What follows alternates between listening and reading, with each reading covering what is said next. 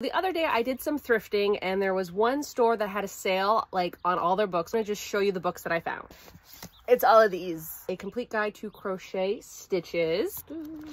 And it just has all the different crochet stitches in this book here. It is the Book of Dry Flowers, A Complete Guide to Growing, Drying, and Arranging. These are the flowers that I want. If I were ever to receive flowers, I want them to already be dead. I don't want to take care of living flowers. Then I found this book here. It is Step-by-Step Book of Needlecraft. I love crafting. Knitting, crocheting, knotted and woven work. You got embroidery, patchwork, quilting. And then the last book I have to say is amazing. The Singer Sewing Book. It was a library book at one point, and what's really neat about it is that there is still the little library card, and the last person to take this out was also named Michelle. The basic sewing knowledge that you're gonna need if you want to sew something. There's so many cool chapters. When I go thrifting, these are the type of books that I look for because they're just so cool.